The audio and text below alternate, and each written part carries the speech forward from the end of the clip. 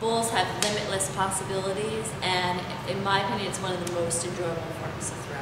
There are certain differences when it comes to widening that I'm going to teach you that I feel make a really nice bowl. So, it's about 3 pounds of clay.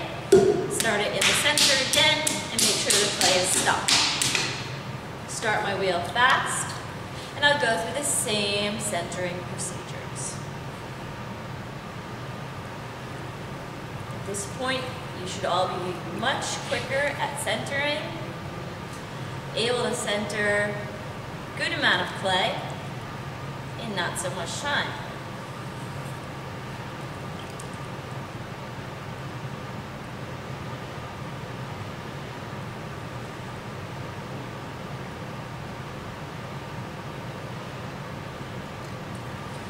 My opening is going to be the same, so my thumbs go directly down. Where this changes now is my widening. So in the past, I wanted to pull straight back to have a flat base and straight sides on the inside. But with this, I want to widen like I'm making a very wide bowl. So I'm going to pull more with my fingers here as a curve. So I'm going to curve up, curve down. So basically, if I cut this form off of the wheel now, it would look like what I like to call a Flintstones bowl. So it would be very, very thick, but it would still have that interior shape of a bowl.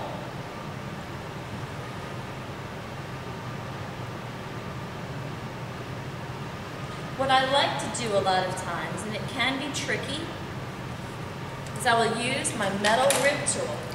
I keep it wet, and I will hold this very tight to really create that arch in there, that nice refined curve. Be sure that you hold on to this rib tool very tight while doing it. Don't let the clay grab it and it get caught, which is very common to happen. So you can see my interior is a nice bowl form. So I'll slow down my wheel speed because I'm getting ready to pull. So when I pull cylinders, my interior hand will always be at that interior edge, that corner. But now there's no corner for my fingers to be in. So it will start in the center as I start pulling. So interior hand in the center, my hand's outside. I'll still push in with my outside hand, but as I'm pulling, I'm shaping as I go. So my interior hand will curve around, together, they come up all the way to the rim. Again, I will always compress my rim. So I'll do that again. My interior hand starts in the middle. Exterior hand pushes in. Hand starts shaping the bowl as I pull.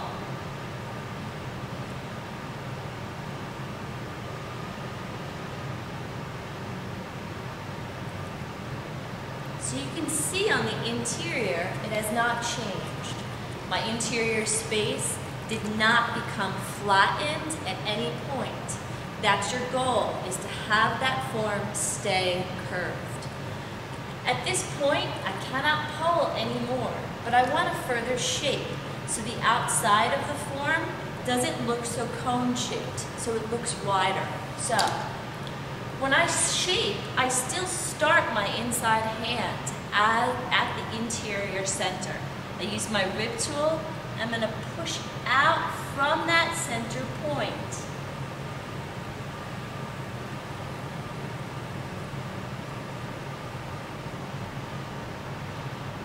Clean my rib tool off. Make sure it stays wet. If at all the form gets dry, wet it down. And and go back to the interior center to start shaping.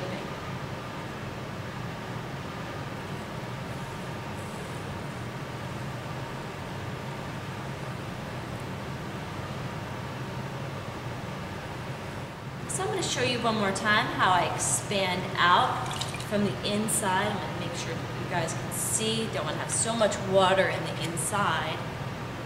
Clean my rib tool. And again, I always want to make sure that my hand starts in the interior center.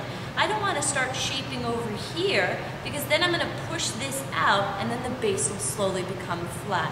So if I start my hand here and I use even pressure, I'm going to maintain that curve as I shape.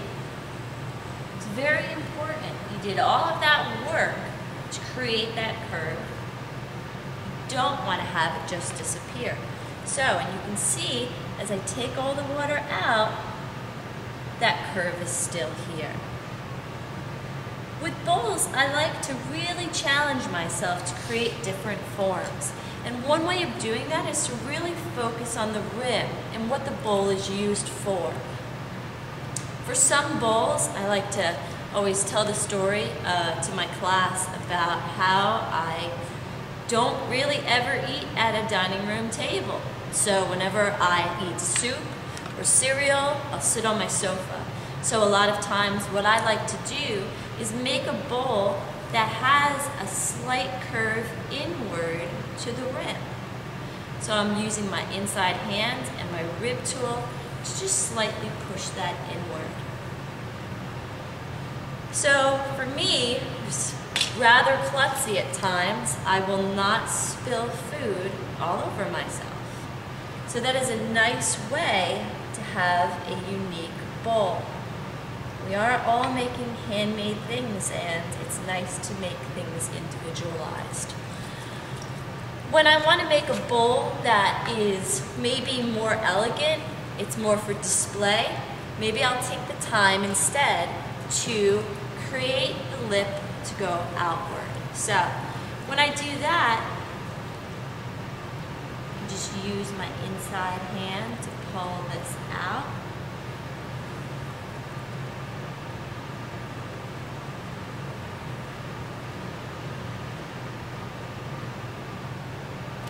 And again, I love using this rib tool because then this curve will fit in here really nicely.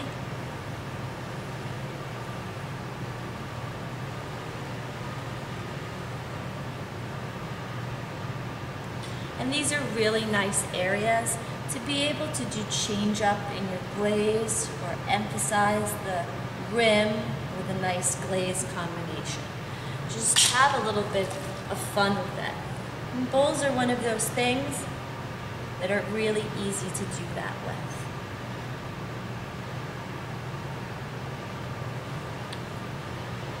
With bowls, it is a little bit more tricky to take the piece off of the wheel, but I do not want all of you to feel the necessity to have bats.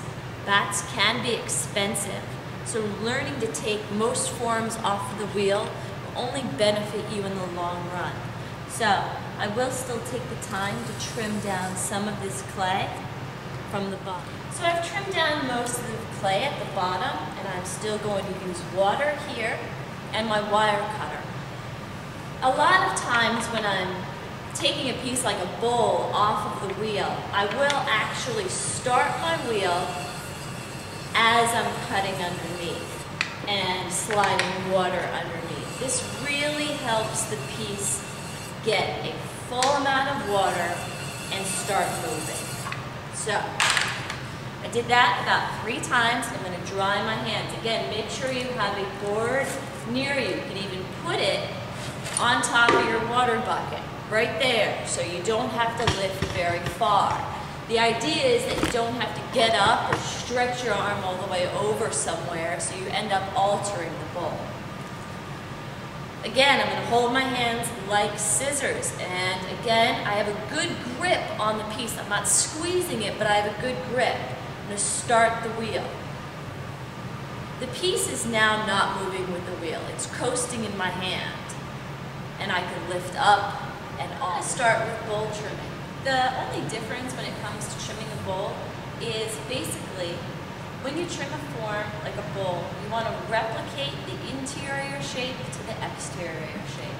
So you don't want, in the sense of when I trimmed the cylinder, to have a straight body down. You want to replicate the form that you have on the inside. So I'm going to show you how to do that.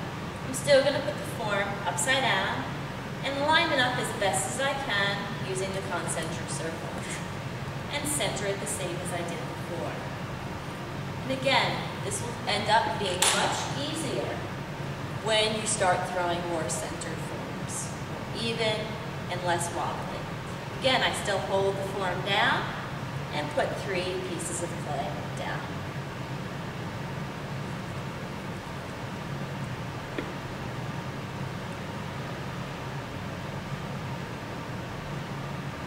With a bowl form, it is very important not to use too much force in pushing these in and to push them down instead of inward, because denting the rim of the bowl will pretty much ruin it. So, when I use my larger trimming tool, instead of trimming it like I'm trimming the side straight, I'm trimming down and around because I'm continuing the shape of the bowl itself. So, I use my trimming tool and I'm first trimming down, and as I'm doing this, I'm raising the foot itself. And then I'm trimming this curve. Notice again still, I have top pressure with my hand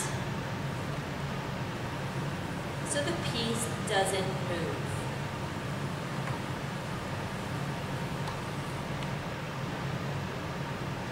Again, I will use this tool to flatten the top.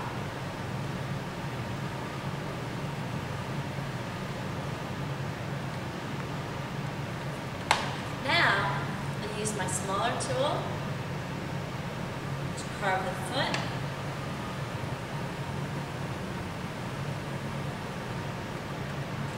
And then I will take the time to carve out this interior space.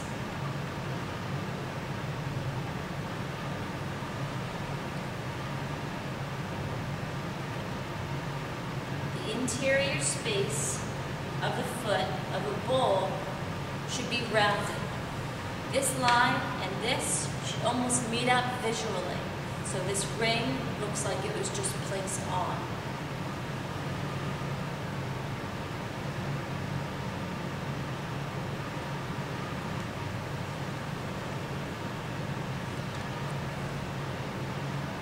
In the beginning, when you're starting to trim, the more forms you have to practice trimming, the better. You will trim through some, and that's okay, because learning how far you can trim a piece and how thin you can do it is better than not trying at all. If you wreck a few forms, in doing so, you've learned through that process. So, just as in throwing, trimming is going to take some time to really be able to assess how much you can trim in each form without trimming through. Again, I'm just rounding those edges, creating a nice soft finish.